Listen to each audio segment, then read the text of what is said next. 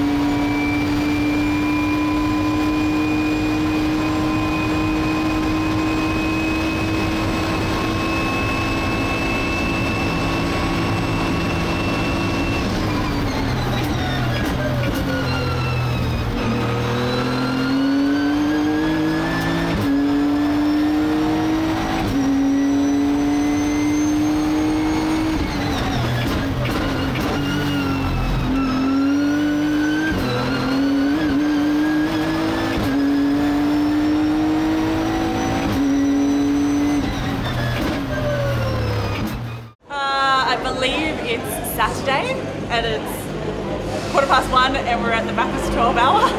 I got through that. I know where we are, which is good. We just finished qualifying. My nerves are shot. I'm exhausted, if I'm going to be honest. Brett was a little bit disappointed in terms of not getting enough laps before having to get in the car and you know, actually qualify it. So I sort of had to spend a fair bit of time getting him calm before he got in the car, making sure he's alright, talking him through it. And then, you know, I'm a nervous wreck anyway when he's in the car, so to have two of them out there and a husband, it was full on. It's it's a long race, you know, where we don't really care that we're not sort of in that top 10. It would have been nice, but at the end of the day, it's a long race. A lot can happen. There's a lot of big names going out the front, and they are going really hard. We're happy with our times, you know, especially the white car with Chris Pither doing a 2:04. That's stellar. It's only about 1 second off the factory team, so you know we couldn't be happier with that. Brett's been pretty good too. He's done a 2:06, so he should be happy with that. I don't think he will be, but he should be happy with that. So I think we're okay. We're in a good spot.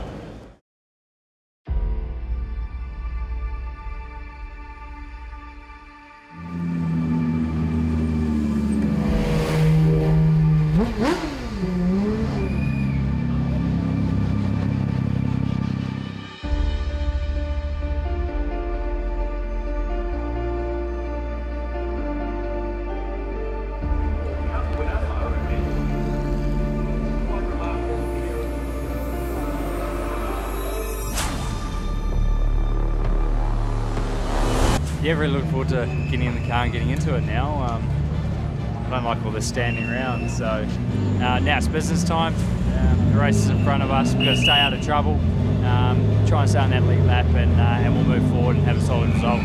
It's definitely a different dynamic, that's for sure. Even just driving out of the pits then, picking your apexes, picking your reference points and your braking markers and different things are a lot harder, so yeah, anything's possible. It woke up at about 2. But yeah, it just doesn't feel real. It's crazy that they're here and that we're actually doing this. So it's kind of cool. It's a cool moment.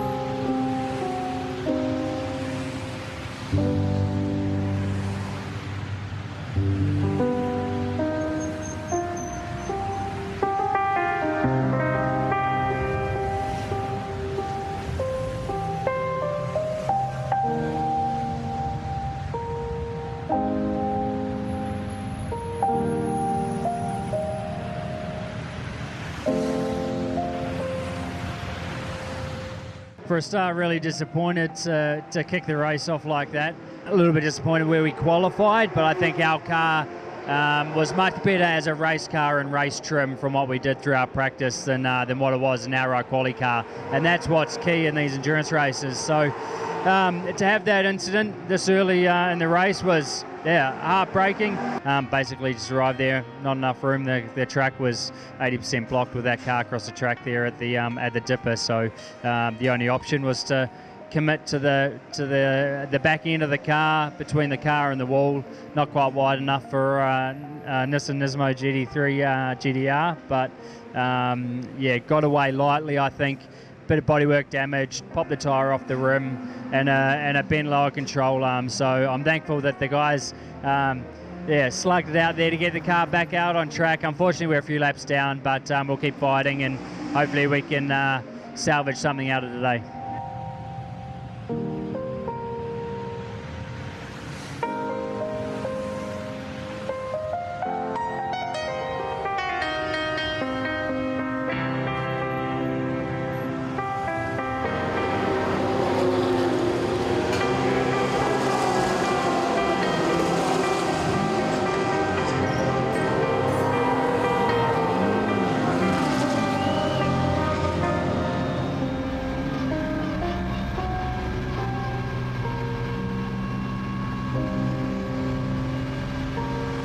To be honest, it was pretty hard. I come down through the dipper and saw Chris off to the side, and straight away my heart kind of went in my throat and went, oh no, what's happened? So yeah, no, it is pretty hard. When I come around again and saw he had moved, it was a bit of a relief. So, and then when I come back on the back of him in my stint again, I was relieved that the car was going around. But from what I've heard, they've actually gone and robbed the dipstick out of my road car. So. But you get that.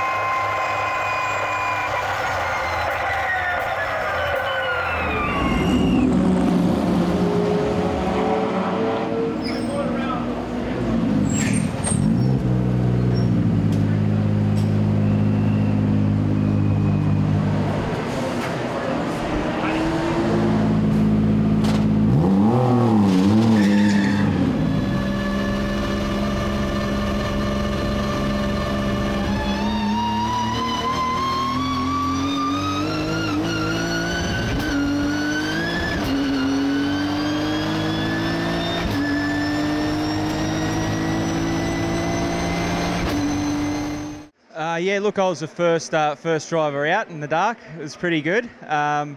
We struggled a little bit with light as we had to take the 24-hour lights out of the front of it, and we actually had to put the sprint lights back in. So it was a little bit dark out there. I felt like I needed a Labrador to help me around, but no, we had a pretty solid run. We got off the line in 27th, I think. Once the daylight come out and I started to get a bit more comfortable in the car and we could see properly, we started to bring the times down a bit and had a couple of good stops and drove it up to 9th place overall. You know, we can just keep knocking the laps out all day at that time, and it's just traffic. Like, you know, you get a clear lap, you get traffic, and then it's just traffic, clear lap. So it's kind of just keep your nose clean. When you get clear air, just go like a cut cat, and then when you get to traffic again, slow down and get your way around it.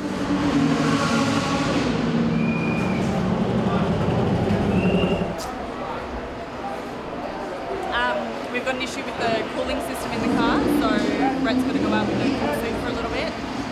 So yeah, it's pretty hot. We've had a driver, you know, feel pretty sick already, so it's just a little bit nerve-wracking. Hopefully he's had enough fluid, but we'll see.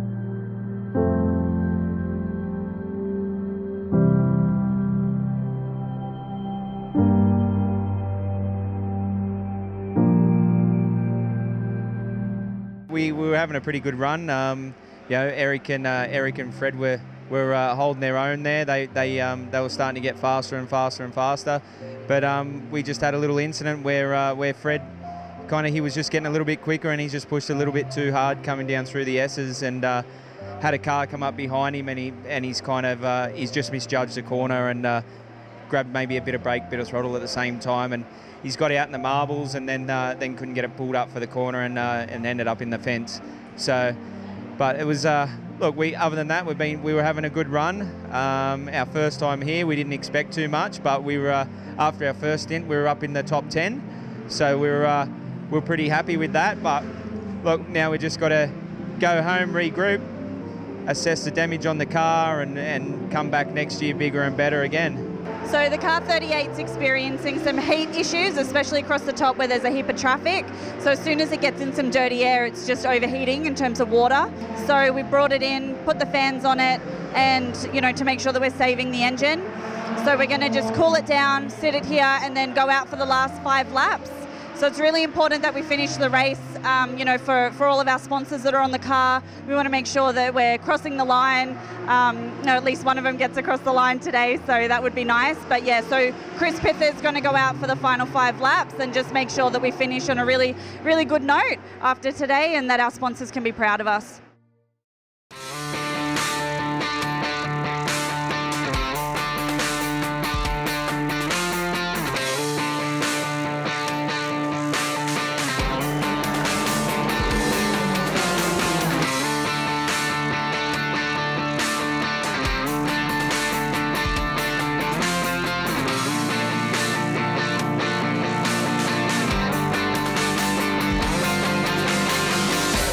It's a mother, that's all I can say. The thing is, it's relentless, it's heartbreaking, it's satisfying, exciting, but yeah, it's a mother. That's probably it for me. I think I'm done. Beers and sleep, that's what's on the agenda.